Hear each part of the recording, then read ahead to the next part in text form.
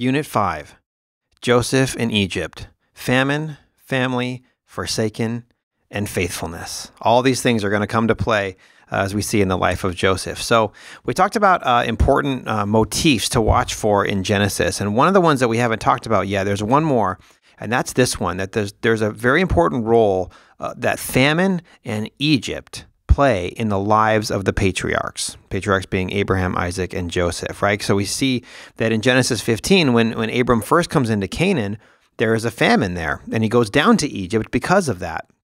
There's another famine in Genesis 26, but Isaac is specifically told not to go to Egypt. And then now there is a severe famine in Genesis 41 through 47. This is all the backdrop of the account of Joseph.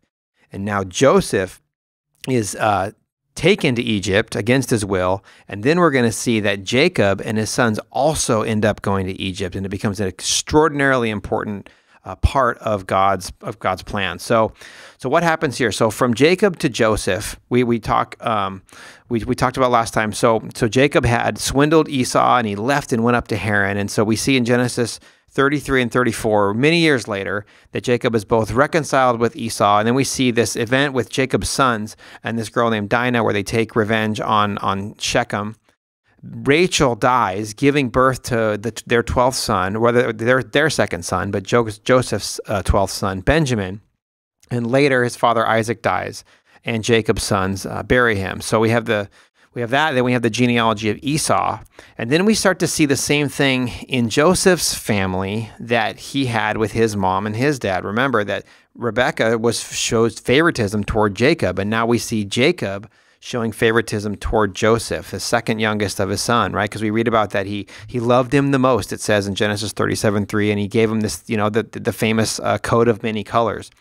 But so there was favoritism in his previous generation, and it followed him down into his own generation with his own sons, and it causes a bunch of problems.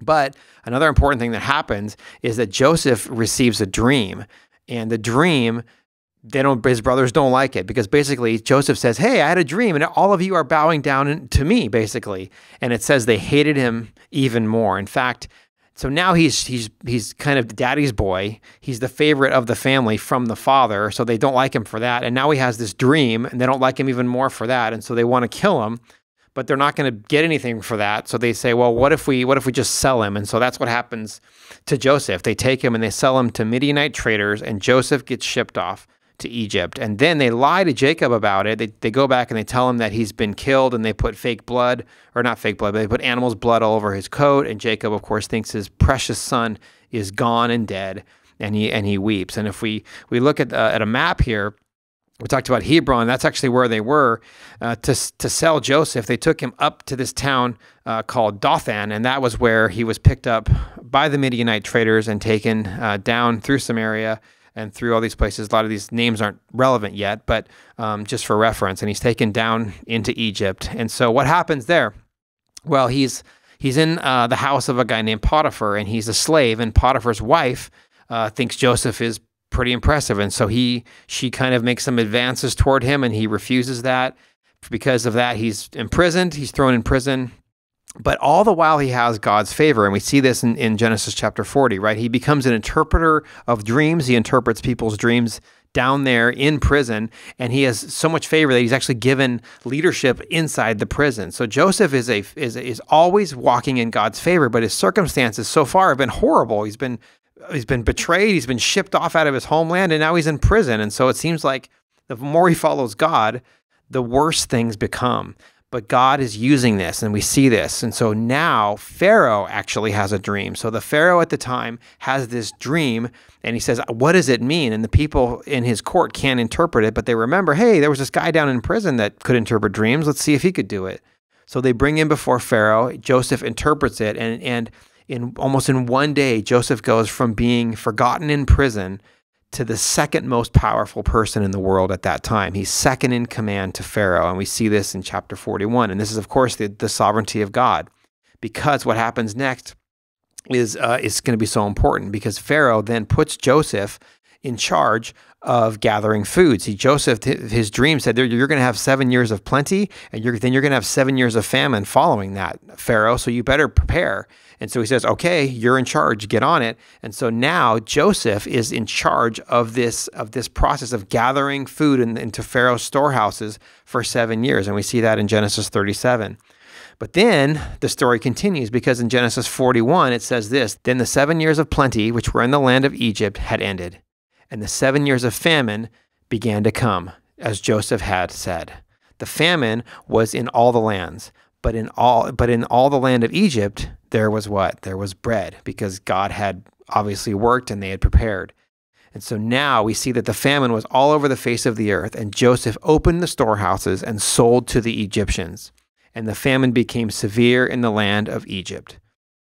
So all the countries came to Joseph to buy grain because the famine was in the land, right? It mentions this a lot. So what's the point? Well, when Jacob, his dad, saw that there was grain, remember, Jacob thinks Joseph has been dead for years. And now they're suffering from the famine too. This is Genesis 42:1. He says to his sons, why are you looking at each other? I have heard that there's grain in Egypt. Go down to that place and buy us some so that we may live and not die.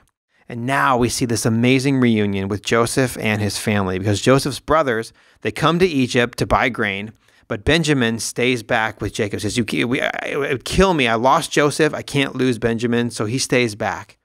And of course, Joseph is in charge of this whole operation, and he recognizes his brothers, but they don't recognize him. And so he, wanting to see all of his brothers, he basically demands that Benjamin come without revealing his identity. And he actually even throws his brothers in prison. They think he's this harsh guy. And we're going to see this awesome reunion come, because they go and get Benjamin. They bring some gifts back to Joseph. They don't know who he is yet in chapter 43. And in chapter 44, we see that he brings them all into his house, and Joseph, basically, there's a number of times where he just can't handle it anymore, because he wants to reconcile with his brothers, and he finally does in Genesis 45. He says, I am Joseph, who you sold, from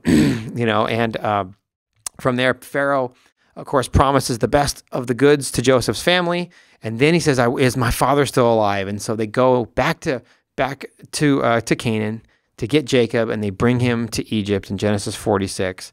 And so, of course, Jacob and his son Joseph reunite, and all of the people. That Jacob alone doesn't come back. All the children of his household come with him. This giant mob comes to Egypt. They reunite with Joseph, and they go to this place called Goshen, and that's where we see later Jacob, he gives each son a specific blessing, and later each son becomes the 12 tribes of Israel. And so what's amazing is that this place, Egypt, was just another way that God was faithful to the Abrahamic covenant. And so in our next unit, in Unit 6, what we're going to do is we're going to take a quick look at the role of Egypt in the sovereign care of God.